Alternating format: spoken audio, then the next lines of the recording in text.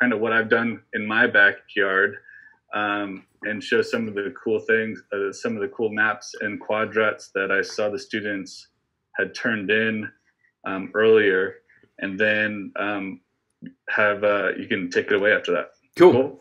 Yeah. So so this is the map that I created of my backyard. I haven't gotten crazy with it yet. I'm going to add more, but this green area is my survey zone, my backyard, and I have 3 different zones that I kind of zoned out. I measured mine to the kind of nearest quarter meter because what we had them do, Dr. A, was they couldn't use a transect or a measuring tape or a measuring stick to do any of their measurements. All they could do was measure parts of their body, where it's like, the distance between a thumb or a finger. Guerrilla science. I love it. Real science. So it's kind of like if you were out in, trek 5 miles in, and it's like, oh crap, I just forgot my transects. Like, you still have to, figure out ways to do all this measurement. So I did my measurements to the nearest quarter meter. This is kind of my backyard. These are some of the cool maps that other people created, and I don't want to embarrass anybody. But, you can have everyone put like these true norths in. Some of them, were drawings, which are awesome, all laying out the zones. Some of these sketches, I think this one on the right is yours, Sam, right? Where, Sam's doing like this really big area, open area that's near his house up north, which is awesome. So yeah, we're just kind of getting a basic map together. But I do want to really embarrass somebody because they made an epic map. Rami made this awesome map that had the zones, and she also had like water source and fruit trees. Then she started like putting in all this types of vegetation, which I'd like you guys to think about, even if you might not have a water source, but just kind of what makes your zones unique. So part of my zones that I'll show you in a second, I have 2 zones that are native plant zones, and then 2 are that are kind of mixed. So I'm gonna just try to represent that as visually as I can without making it look cluttered or whatever. But I thought this was awesome, Rami. And so that's what they are doing. That's what they did this week, was first create a map, and then they had to take photos of their survey area and kind of label their zones. So this is my backyard. This is my zone 1, which is a native little plant corner that I have. Zone 2 is, I have it, that circle around in the middle. That's all grass. It's a mixture. It's where my fire pit is. It's like a mixture of natives and non-natives. I have like a bunch of citronella plants around here that are going crazy.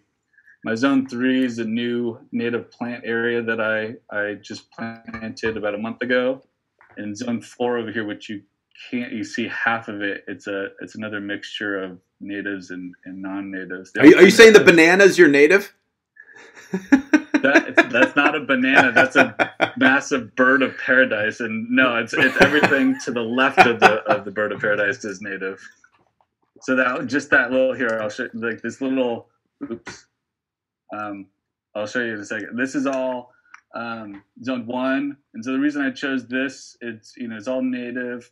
The soil is a mixture of the substrates of soil, mixture of soil mulch, as moderate sun exposure. This is my zone 2. Lots of citronella here. On the backside, I have a lemon tree. The backside, though, I have a bunch of buckwheats and things like that are starting to grow in that the butterflies love. This is my zone 3, which actually looks a lot better than this photo does. But I kind of cleared out all this grass too. There's artemisia, there's a native lavender, there's 3 dudleas, a bunch of evening primrose, there's a ceanothus. And so that stuff's starting to flower now. So this is just kind of my one area that I'm considering zone 3. And then this is my zone 4.